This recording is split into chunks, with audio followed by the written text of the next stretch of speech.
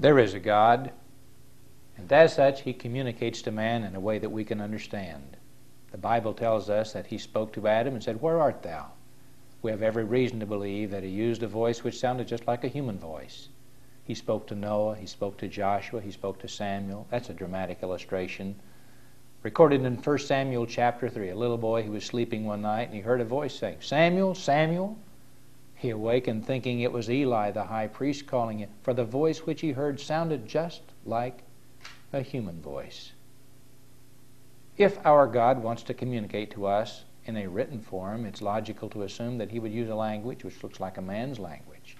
And it would be printed in a book which would look like any kind of a human book. But that book would be different. It would be a book from God. This is the first in a series of 13 lessons on the Holy Bible, and in this series we hope to give you a broad overview of the Bible. We're not going to be able to zero in on a specific book or a specific chapter and spend very long, but we want to give you a broad overview. Men walked upon the earth for literally thousands of years. They didn't know it was round. Today we can show someone in 5 minutes more about the earth than our ancestors knew in 4,000 or 5,000 years of trudging around its jungles and sailing across its oceans. And we hope in this series of 13 lessons to cause the Bible to come together and to start making sense to you. There are 3,566,480 different letters in the Bible. There are 773,746 words in the Bible. There are 31,102 verses in the Bible. There are 1,189 chapters in the Bible.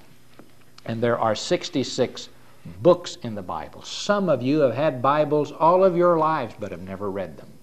You've been a little bit intimidated. You've started several times through the book of Genesis, but you got discouraged before you got very far. In this series of 13 lessons, we want to give you an overview of the Bible so that you won't be afraid of it. It's a fascinating book, and once you are convinced that this book is from God, it can literally transform your life. Let me give you several unusual facts about the Bible. First of all, it is the most sought after and the most widely published book in the world. The very first book to ever be printed on a printing press was the Holy Bible. It was printed by John Gutenberg. Gutenberg was born in the last decade of the 14th century and devoted his life literally and his fortune literally to the printing of the Bible. He thought more of the Bible than he did of marriage. He thought more of the Bible than he did of his own personal fortune. It's an ironic fact from history that the very first Gutenberg Bible was not even printed by John Gutenberg because his printing presses had been repossessed. The Bible was printed in 1455, but in 1454, John Gutenberg was forbidden to even enter his own print shop. And he didn't hold in his hands the first copy of the Gutenberg Bible until the summer of 1456. But the Bible is an unusual book in that wherever you travel in the world today, in more languages and dialects than any other book that has ever been printed, you will find the Holy Bible.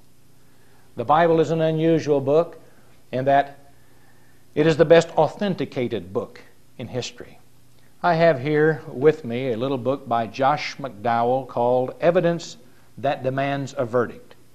On page 42 of this book, there is an interesting chart listing 16 authors of antiquity.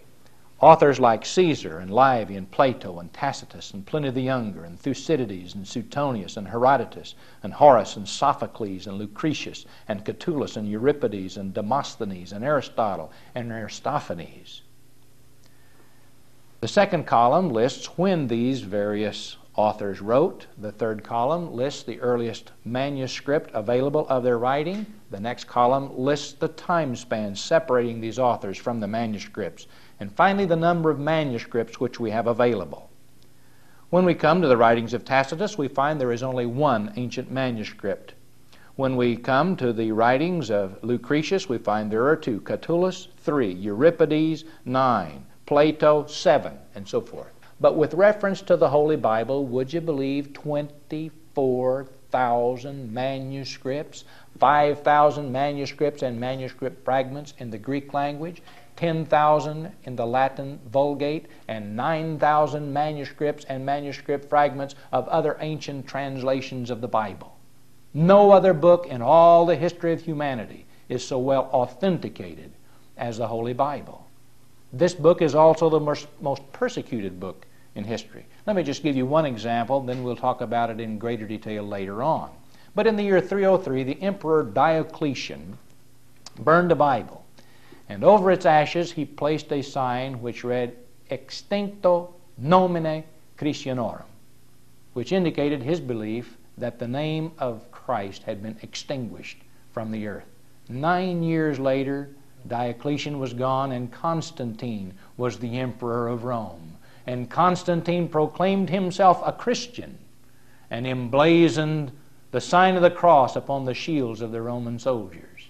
And he commissioned the bishop of Caesarea, Eusebius, to produce 50 Bibles of the finest quality so that the churches of God might find instruction from God. This is the only book which presents really a rationale for human history, telling man where he came from, where he is going, and why he is here upon this earth. It is the only book that is alive and active and filled with power. But we're going to talk about that in greater detail in a few moments. Let me talk to you a little bit about the claims of the Bible. When you open the Bible, you will be impressed by the fact that it seems to speak for God. The first words of the Bible are these: in the beginning, God created the heavens and the earth. And on the first page of the Bible, over and over again, you read such words as, God said, let there be light. And God saw the light that it was good. And God divided the light from the darkness. And God called the light day. And the darkness he called night. And the evening and the morning were the first day. And God said, let there be a firmament in the midst of the waters. There are 680 claims to inspiration in the books of Moses. You get into the words of prophecy, and you will find again that God claimed to be speaking, or at least these men who were prophets claimed that God was speaking through them. Reading now from Jeremiah chapter 1 and verse 9. Then the Lord put forth his hand, and he touched my mouth. And the Lord said unto me, Behold, I have put my words into thy mouth. There are 1,307 claims to inspiration in the words of the prophet. There are 418 claims of inspiration in the books of history. There are 195 claims to inspiration in the books of poetry. John Wesley mused over the claims of the Bible and then concluded that there were 5 alternatives regarding the origin of Scripture. First of all, he said, it came from good men or bad men. It came from good angels or bad angels, or from God. And those were the only 5 alternatives which were available. Then Wesley continued, it couldn't have come from good men or good angels because it claimed to be from God, and if it was not from God, whoever did write it was lying. And good men and good angels could not be responsible for a lie. Neither could it have come from bad men and bad angels, because the book is basically good. It has blessed every individual and every society where it has ever been believed and practiced. It is the kind of a book which bad men could not have written if they would, and would not have written if they could. Therefore, John Wesley concluded, the Bible came from God. Holy men of God spoke as they were moved by the Holy Spirit. Another very interesting thing about this book is its amazing unity. It was written by 40 or 50 different men over a period of 15 or 1600 years on 3 different continents, and yet it tells the same story. Now, if you were a juror and several witnesses all said identically the same thing, you would immediately assume there had been some kind of collusion outside the courtroom, that there had been a mastermind who had told these witnesses what to say. And that's what we must conclude about the Bible, that the Bible is the result of one man. It was written by people from different occupations. Nehemiah, for example, was a butler, and David and Solomon were kings. Daniel was a statesman, but Amos was a herdsman and a dresser of sycamore trees. Peter and John were unlettered fishermen, but Paul was a highly educated Pharisee. Jeremiah and Ezekiel were priests, but Luke was a Gentile physician. And yet wherever these men wrote and whatever they all wrote essentially the same thing. All the pieces of Scripture fit together like a gigantic puzzle. Holy men of God spake as they were moved by the Holy Spirit. All the Scriptures are inspired of God, and they are profitable for doctrine, for reproof, for correction, and for instruction in righteousness, that the man of God may be perfect, thoroughly furnished unto all good works. Let me give to you just a little contrast between the first book of the Bible and the last book of the Bible, and the amazing unity which we see between these two books of the Bible is illustrative of the unity which can be found in all the books of the Bible. In the first book of the Bible, we read that God created all things. In the last book of the Bible, we discover that God will make all things new. In the first book of the Bible, we find that God created the heavens and the earth. In the last book of the Bible, we discover He will create a new heavens and a new earth. In the first book of the Bible, He created the sun and the moon for light. In the last book of the Bible, we read that there will no longer be a need for the sun or the moon. In the first book of the Bible, we read that darkness was called night. But in the last book of the Bible, we are promised there will be no darkness. In the first book of the Bible, we read of God allowing pain to be upon the earth. In the last book of the Bible, we discover that God is going to abolish pain from the earth. In the book of Genesis, we read of the appearance of Satan. In the book of Revelation, we read of his disappearance. In the first book of the Bible, we find the beginning of curses. In the last book of the Bible, we find that curses will be abolished. In the first book of the Bible, man was driven from the tree of life. In the last book of the Bible, man is restored to the tree of life. In the first book of the Bible, God placed cherubim at the garden to keep man away from the precincts of the tree of life. But in the last book of the Bible, we discover that the gates will never be shut. In the first book of the Bible, we discover that man is driven from the presence of God. In the last book of the Bible, we discover that man is reconciled to the presence of God. In the book of Genesis, we find the origin of death. In the book of Revelation, we find the abolition from death. The Bible is an amazing book.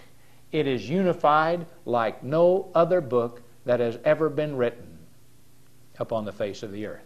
The next thing about the Bible that I want to point out is that it is an indestructible book. A few moments ago, I told you about Diocletian. Let's go back in the Roman emperors to the days of Nero. He was the man who put the apostles Peter and Paul to death and caused literally thousands of Christians to be thrown to the lions and burned at the stake. In about the year AD 67, his legions advanced upon the city of Jerusalem. And down near the Dead Sea, there was a religious community called the Qumran community. And they were familiar enough with history to know that when pagans advanced on Jerusalem, it was rough on the Bible. 150 or so years before that time, maybe a couple of hundred years, Antiochus Epiphanes, the infamous Syrian king, advanced on Jerusalem. He desecrated the temple, he offered a swine upon the temple altar, and he burned every copy of the Bible that he could find. And so the Qumran community, risking their very lives, went back into these caves and hid not treasures of gold and silver and precious stones, but they hid something far more valuable than that. They hid the treasure of the Word of God, copies of the book of Isaiah, of the Hebrew Scriptures. I have here a little article from Eternity Magazine, and on the front of this is a picture of a fragment found in one of the caves of the Dead Sea. And the title says, "Could one tiny fragment shake the world?" Maybe so, because this is a portion of the Gospel of Mark which dates back to the year AD 50, well into the first century. It was contemporary with the apostles of Jesus Christ who walked upon the earth. And so these men didn't want the Bible to be destroyed, and they went out in these caves and they hid the Bible. They hid it so well it was nearly 2,000 years before it was discovered. A little Bedouin goat herd back in 1947 found these scrolls by accident, one of the great discoveries of our lifetime. But Nero was not the only emperor to persecute the church. Following him was the Emperor Domitian. Domitian was the individual who caused John the Apostle to be imprisoned on the island of Patmos, where he had his visions of the book of Revelation. After him came the Emperor Trajan, and then Hadrian, and then Antonius Pius, and then Marcus Aurelius, and then Septimius Severus, and then Maximin, and then Decius, and then Valerian, and finally to Diocletian. Here were some of the most powerful and influential men on earth, and they felt like they had destroyed the Bible, And Diocletian put up this sign that the name of Jesus was now extinguished from the earth. 9 years later, as I mentioned, it had conquered his empire. But the Bible had never been destroyed. Not by Diocletian, not by all of these emperors of Rome, not by anyone, because it is eternal. Heaven and earth shall pass away, said Jesus, but my word shall not pass away. In Isaiah chapter 40 and verse 8, the Bible teaches us that the flowers may wither and the grass may fade, but the word of God abides forever. There's an old poem that brings this truth to mind about an anvil. It goes like this. Last eve I passed beside a blacksmith shop and heard the anvil ringing out the vespers chime, and looking in I saw upon the floor old hammers worn with beating years of time. How many anvils have you had, I said, to where and batter all those hammers so? Just one, said he, and then with twinkling eye, the anvil wears the hammers out, you know. And so thought I, the anvil of God's word. For years the skeptic's blows have beat upon, yet while the noise of falling blows was heard, the anvil is unharmed, and the hammers are gone. For those of us who are English-speaking people, it's interesting to note that the very first man to translate the Bible into the English language was John Wycliffe. He translated from the Latin Vulgate. He was persecuted during his lifetime, but he died a natural death. Over 40 years later, his body was exhumed, and he was tried as a heretic and condemned. His bones were burned and his ashes cast into the river Swift. Chief among his crimes was the crime of translating the Bible into the English language. Then came William Tyndale, the first man to translate the Bible into English from a Greek and Hebrew manuscript. The master of 7 languages, a dedicated and diligent individual. He was strangled at the stake on October the 6th, 1536. His crime? The translation of the Bible into the English language. The last words upon his lips before he died were these: Lord, open the King of England's eyes. 75 years later, James, the King of England, authorized the Bible. It was the year 1611. We call that Bible the Authorized Version, or the King James Version of the Bible. We are told that 90% of the King James Bible was the work of the dedicated Christian martyr who died 75 years earlier for translating the Bible into English, William Tyndale. No other book in all the world has ever been persecuted like the Bible. Yet, interestingly enough, there are more copies of the Bible in the world today than any other book. There are more ancient manuscripts of the Bible than any other author of antiquity. The next thing about the Bible that I want to say is that it's a book which foretells the future. Some have said that 1 out of every 3 verses in the Bible is a prophetic verse. I don't know whether that's true or not, but I do know that in the 46th chapter of the book of Isaiah, the Scriptures teach, I am God, and there is none like me, declaring the end from the beginning, and from ancient times the things that are not yet done. The word Chautauqua will probably not be a familiar word to many of you who view this, but back in the United States many years ago, when people didn't have television to watch, they would sometimes go to a performance put on by the Chautauqua. At one time, the Red Path Chautauqua hired the famed criminal lawyer Clarence Darrow to travel around the country and debate preachers or other believers about the Christian faith. Darrow was himself an unbeliever and a very clever and famous individual. Matter of fact, he boasted that he had never had any of his clients receive the death penalty regardless of the crime which they committed. Loeb and Leopold murdered little Bobby Franks in cold murder, but the brilliant Clarence Darrow was able to get them off with life sentences. He came to Canton, Ohio, and the local ministers asked P.H. Welsheimer if he would debate the great criminal lawyer. Well, Mr. Darrow stood up and said nobody believed in Bible prophecies anymore but a jackass, not realizing that that would be one of the major reasons why Mr. Welsheimer said he did believe the Bible. When the debate was over, Mr. Welsheimer had presented such a good case that it was obvious to everyone who was there that he had won. And 2 weeks later, the ministers of Akron, Ohio, invited Mr. Welsheimer to come down and debate Mr. Darrow again. Before the curtain was raised, the great criminal lawyer leaned over and apologized to the preacher. He said, Mr. Welsheimer, I want to apologize for my rude remarks. I didn't realize that any man of intelligence actually studied prophecy, and I'm going to have to admit, if I'm going to debate men of your caliber, I'm going to have to do a lot more studying. Well, there was a sense, I suppose, in which Mr. Welshamer preached the funeral for the famed lawyer, because within 2 weeks Clarence Darrow was dead. When Mr. Welshamer stood for his last rebuttal, he pointed the long finger of accusation into the face of the unbelieving Clarence Darrow. And he said, "Alas for him who does not see the stars shine through his cypress trees, who hopeless lays his dead away, nor waits to see the waking day across the mournful marbles play, who has not learned in hours of faith the truth of life and sense unknown, that life is ever Lord of death, and love can never lose its own. But as for you and me, we shall live on." 14,000 people rose to their feet in a spontaneous display of approval, and they applauded for 8 long minutes until Mr. Welshamer himself arose and raised his hands to quiet the people.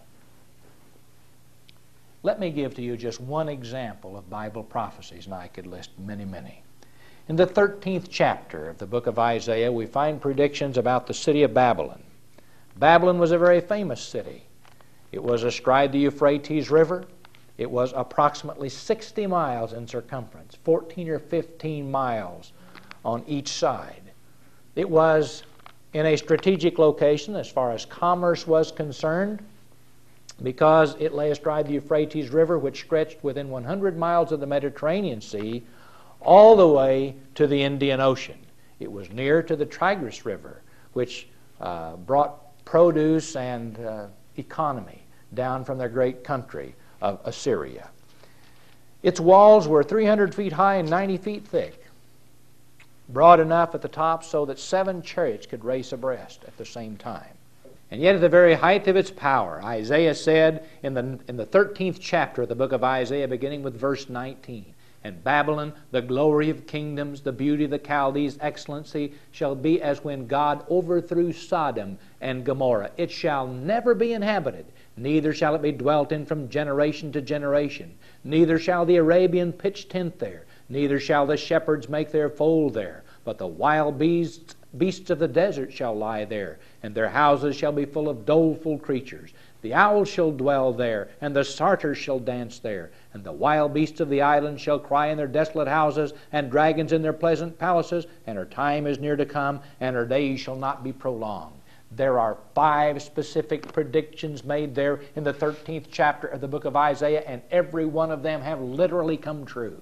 The city of Babylon today lies waste. It has never been inhabited or rebuilt. The Arabian does not pitch tent there. The shepherds do not keep their folds there. But wild beasts of the desert stay there. And the houses are literally filled with doleful creatures, just like Isaiah predicted.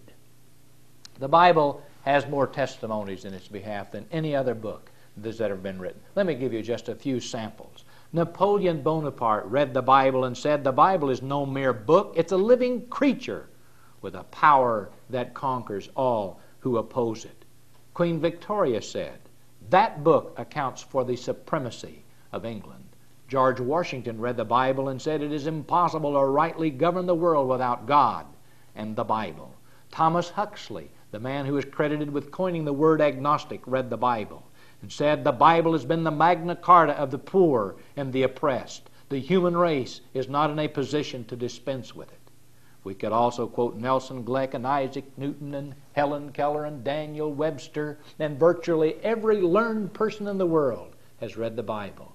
One of my favorite testimonies about the Bible comes from a lady who is neither rich nor famous. She passed away several years ago, and scotch taped to the front page of her Bible was this little poem.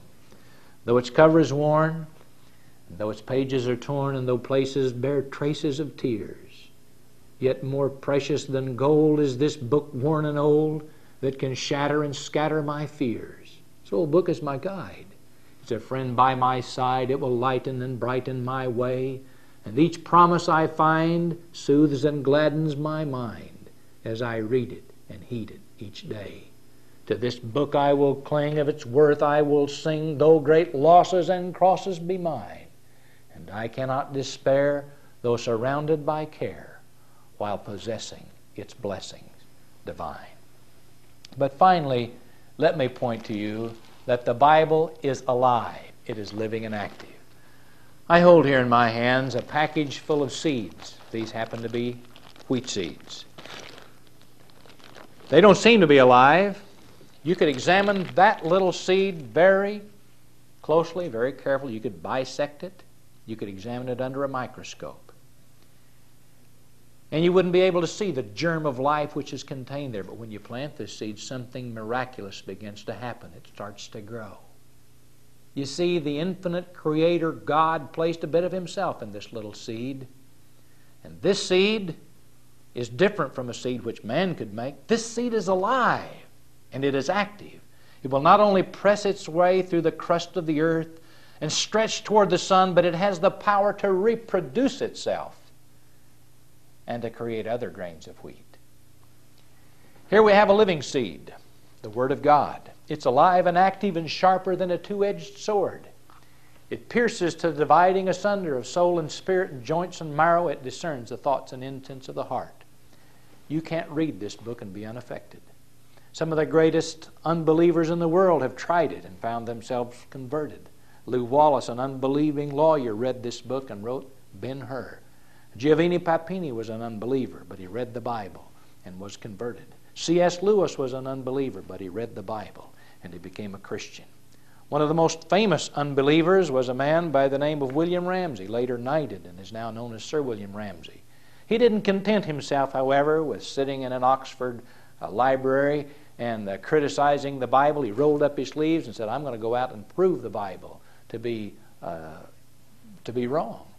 And he selected the Gospel of Luke and the book of Acts because Luke seemed to be so specific about everything. And he thought this would be the simplest and easiest place to prove the Bible wrong. For 40 years, he traveled the Mediterranean world attempting to prove the Bible wrong. He failed. He failed miserably. And at the end, instead of criticizing the Bible, he wrote book after book in defense of the Holy Bible. Here I have just a few of Sir William Ramsay's books. And every one of these books is a Bible-believing book, vindicating God and speaking in behalf of the Bible. Let me speak a word to you now. We've talked about the Bible and we've tried to create an interest in the Bible in your life. Some of you have got a copy of the Bible, but you do not read it. I want to challenge you now to read that Bible, to believe it, to be safe, and to practice it, to be holy.